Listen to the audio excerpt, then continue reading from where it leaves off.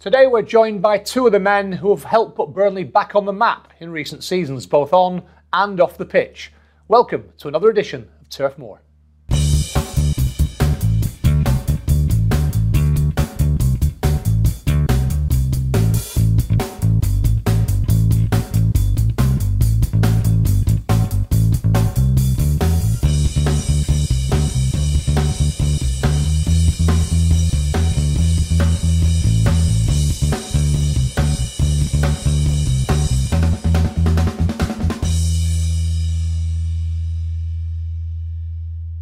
Yes, my guests today are former Clarets chairman and current vice chairman Barry Kilby and 2009 Wembley man of the match Clarke Carlisle.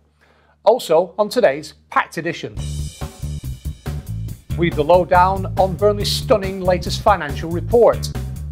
We focus on the new Clarets store about to become a focal point at Turf Moor, and we ask our guests to look into their crystal balls and predict the 10th championship running.